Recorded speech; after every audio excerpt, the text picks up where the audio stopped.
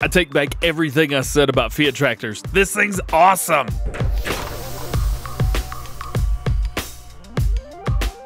What's going on, everybody? DjGoHam here. Welcome back to the channel, and welcome back to new mods for Farming Simulator 19. Today, I've got 17 mods for you. It's a big mod day for all platforms. We've got 10 new and 5 updates, and for PC and Mac, we've got 1 new and 1 update. Let's check it out. First up, we have the MAN TGS 18500 Bale Transport Autoload. Yes, this is Autoload. It's for all platforms, and it's awesome. Oh man, square bale capacity 28 square bales, so nothing crazy. However, the round bale capacity is 40. That's right, 40 round bales.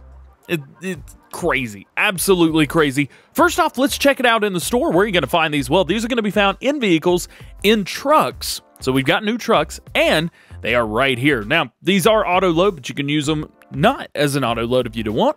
Let's check out square bale capacities, and everything is going to be different, but your customization will be the same. So we have the square bale version right here. Rim color, any color you want, plus the included MAN kind of cream color that you would get, but you can change this whatever you want.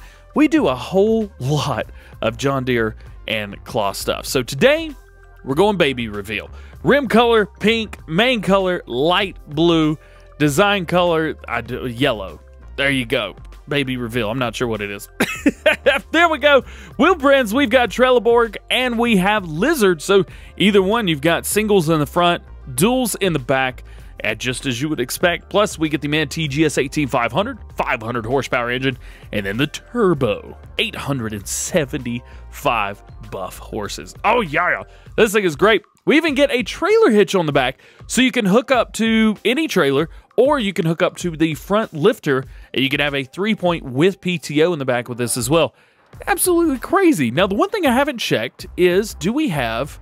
Yep, we do have straps. So what I'm going to do is I'm going to jump in here, and this is going to work just like any other auto load trailer. So you just do your auto load thing and rock and roll. So I'm going to dump these off to the side. Let's see. Let's unload. Oh, that's different. So you can't change where you want them to unload. They're just going to unload right there. And I got a feeling those on the top are just going to drop down. Yep, just like that. So that's one thing that's a little bit... It is what it is, ain't it? Yep. So if we want to go around, we're going to put this thing into operating position. We're going to turn around. Very good turning radius on this. If we do look, that is going to be where your tie downs are. So no tie downs on the top, which means you better be careful. And then we come through, and then this is how it loads them up. Just like that. What do you guys think about that? That's pretty cool. Again, it's going to work the exact same way with your round bales as well. Loads them up, it's just a little bit different, that's all. Again, 28 square bales, 40 round bales. You can add a auto load trailer on the back of these as well and pick up even more. I think this is great. It's going to save you guys a whole lot of time, and it's going to make wasting time a lot smaller of a percentage than it normally would be. Next, we have the Horsch Terrano 5FM. This is going to be a cultivator, is a big Horsch cultivator. Required power 205 horsepower. Working with 4.8 meters, so it's a smaller one, but keep in mind, this is a huge cultivator. It's going to need some power to push through. Plus, working speed 15 kilometers per hour. All kind of normal stuff there. Let's go check it out. Let's jump into tools. Let's jump into cultivators, and we're not going to have to go very far at all. Here it is for $23,000. Very affordable. To be honest with you guys, very affordable. Yes, it needs a lot of horsepower, but if you've been watching our beginner farm series, your middle tractor should be able to pull this just fine. So again, 4.8 meters, 9 miles per hour, no customization options. So it is what it is. You can fold it up for transport, easy transport, then unfold it to work. Other than that, great cultivator. Next, we have today's featured mod, the Fiat 1000 series. Again, I am sorry for talking so much smack about this thing. Look at this. Oh my goodness. I didn't need this. Yes, I did. You're absolutely right. Dale's Farmer, you are a rock star for bringing this out. Let's jump in and see customization, because not only do we don't even have that, but this is the standard one without customization. Look at that, 2-wheel drive. Oh man, let's jump in. Here it is. This is our in-game version right here, the Fiat 1300D. The only thing we could do is change up from standard, wides, rears, and narrows. That's it. 15 mile per hour and 150 horsepower. Okay, standard stuff there. Let's go in and let's check out the new ones right here. So first off, we have the 1000 series 2-wheel drive and the 1000 series all-wheel drive or 4-wheel drive. Rim color, whatever you would like here. So you've got worn white, you have restored white, so you can make it look older. Worn gray, restored gray. You also have worn black and restored black as well there. Wonder if the worn costs you anything. Nope, just the restored costs you a little bit, so that's all right. Main color, we have worn orange, restored orange, so you get kind of an older orange versus a newer orange. You also get worn green and restored green, so new versus old there as well. I think the green looks a little bit interesting, but I'm so used to seeing the orange, so we're just going to go back to the orange. Then design color, it's going to be your roof and your cab, so we can see we've got the oranges, we've got the blacks, and we got the green, so every color making a return there. We're just going to make that go back white. And then configuration, we have standard, 100 kilogram front weight. What that's going to do is just kind of adds just a weight bracket around it. With that bracket, you could do a lot of things. Then we get a 700 kilogram weight and back to standard again. If you want a 3-point hitch on the front of this, use the 100 kilogram front weight. It's going to give you just a little bit of weight on the front, but that's all right, no big deal. And then stick your front lifter on there, 3-point with front PTO. You'll be good to go. Wheel brands, we have Trailerborg, Nokian, Michelin, Midas, Lizard. That's a little weird, isn't it? And then down here in Trailerborg, we have standard. We have wheel weights. Yes, we've got wides. We've got wider. Big old floaters on the baby right there. Extra wide. Oh, these are nasty looking. Yeah, let's go. We also get rear twins. And we get rear narrow and back to standard again. Nokia, nothing different here, just a nice road tire. Michelin, we have standard, we have wide tires, we have big dog tires. Come on, man, it's ridiculous. I love it. I want like 6 of these. We also get wheel weights as well, rear twins, back to standard again. And then in Midas, we have standards, wheel weights, we've got rear twins, back to standard again. Nothing crazy there. Then we get the fun stuff. The Lizard. These right here, we get tracks on the back of the 2-wheel drive, making this thing a horse and a half. Yeah, boy. Let's go. I think my favorite has got to be these right here. Even though we get tracks. Look at that. It looks like a itty-bitty tractor pull. It looks like one of the tractors that Mater would come up and tractor tip. Design, no beacon light. Left, right, left rear, right rear, duals on the front, duals on the rear. Then you can do some corners, but you can't do all 4.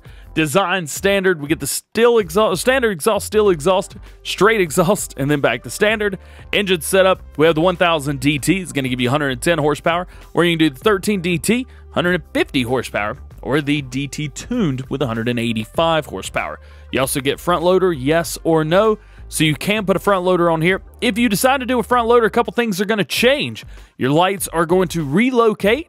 You're also going to get, actually you get a cover. Look at that.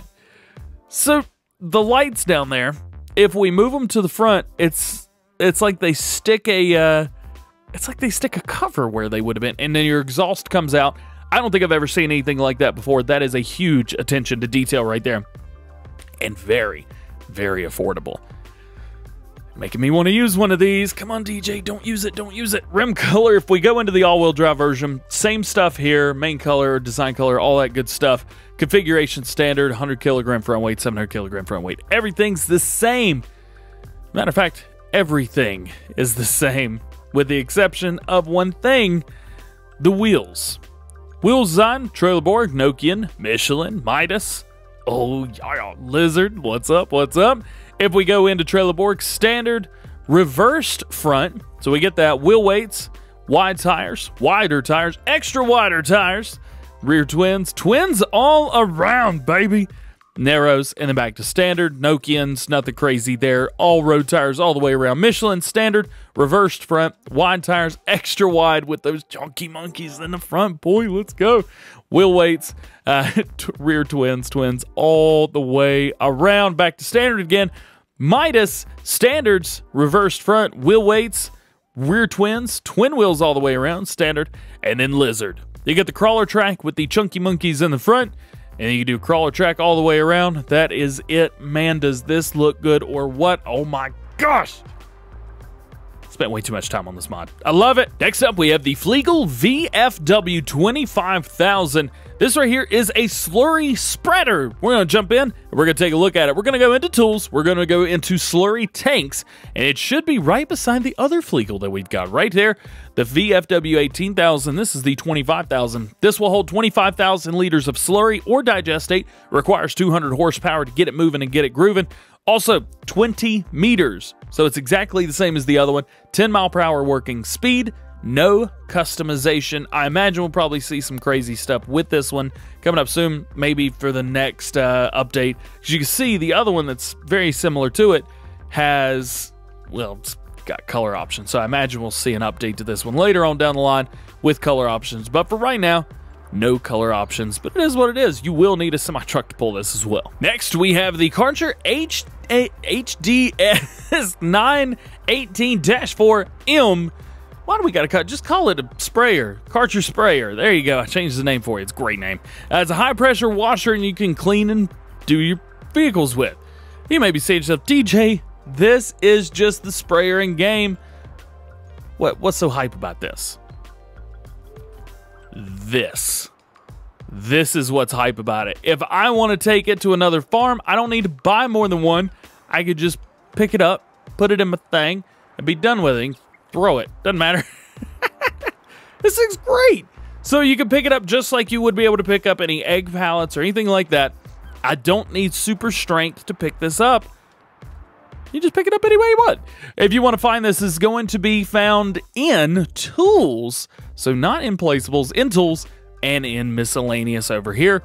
If we go through, we'll be able to see it here in just a moment. And there it is, same price, $4,500. Boom, pick it up. You place it down. However, once you place it down, just like that, you can pick it up and move it wherever you want.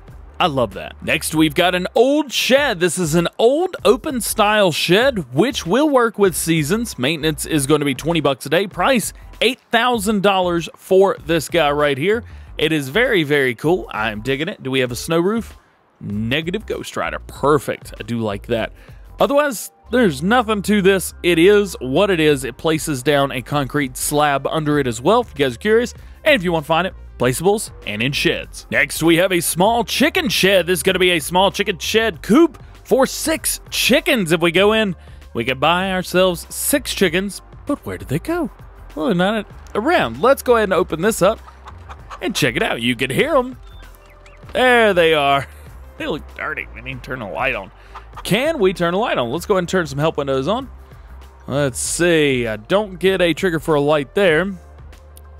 Do we get one here? Yeah.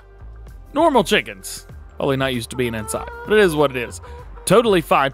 If you guys want, the eggs are going to spawn over here. So if we open this up, boop, eggs will spawn in there. We can close that back up. I do have a bag of premium chicken feed because I don't know. Well, I guess that's where it goes then, huh? Can we take it inside? Let's get another one of these. Big bags, wheat bag. Yeah, let's do the whole thing. There we go. Let's pick this up. So just kind of set it in front of it, I guess. And it works just fine. Can we get it in there? Yeah. So you can get it in there. They've got enough. Oh, so the trigger's actually out front. It's just kind of on the ground. That's interesting. All right. Not a problem, is what it is. There you go. That is going to be your small chicken shed. If you want to find this, is going to be placeables and in animal pens. Next up, we have cattle stable. This has 2 different versions. An open air stable for small farmers. The mod contains 2 stables, one with a roofed feed alley, so that one right there, and one without, right here. See that as well. Both of these can be used with the Place Anywhere mod or Global Company mod if you guys are on PC to be able to place right beside each other, which is kind of cool. I like that. I think that's neat.